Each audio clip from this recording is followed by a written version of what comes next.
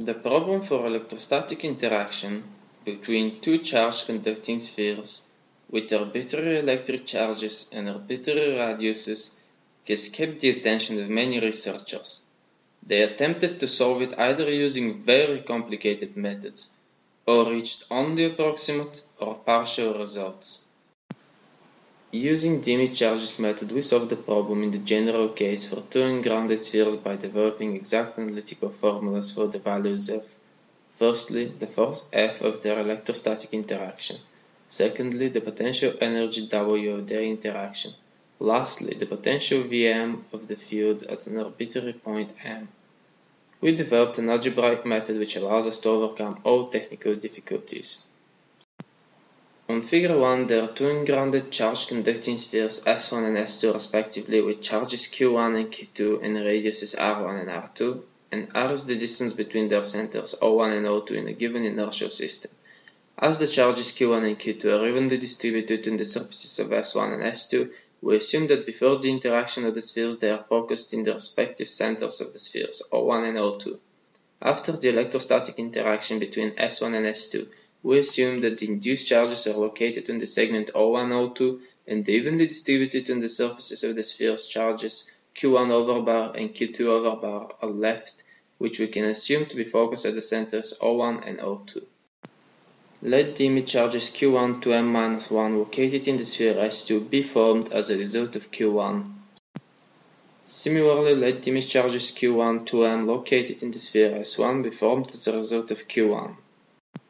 Analogically, we can also determine the image charges Q2 to M-1 and Q2 to M formed by the charge Q2.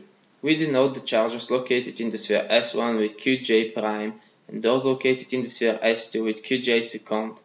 Their corresponding distances to the centers of the spheres we denote with Dj' and Dj second. For the electrostatic interaction between the spheres S1 and S2, we get for the value of the force of interaction formula 10, for the potential energy of the interaction formula 11, and for the potential at an arbitrary point M of the electrostatic field formula 12.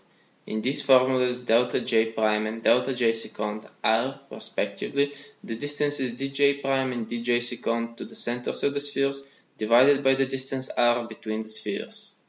On Figure 2, we have shown the graphics of the force F as a function of the distance r between the centers of the spheres with equal radiuses, which assume successfully increasing values, and different in value, fixed same type, positive or negative of charges.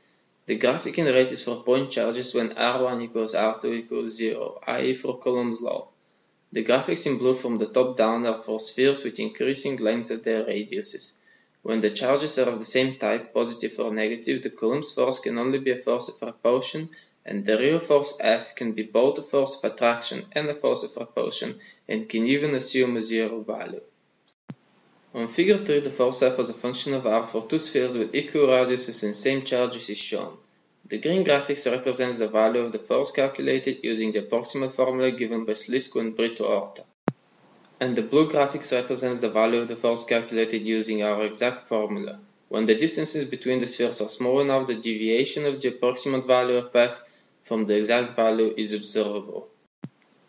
As a conclusion, firstly, our method is easily applicable. Many of the results obtained by other researchers can be summarized by it. Secondly, Coulomb's law follows from formula 10 when R1 equals R2 equals 0.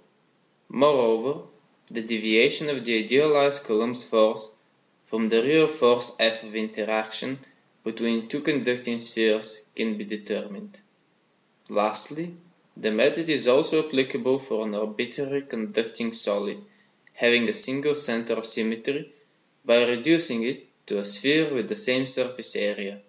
We use these results in order to be able to determine the force of interaction between the nucleons within the nucleus. We'd like to thank you for your attention.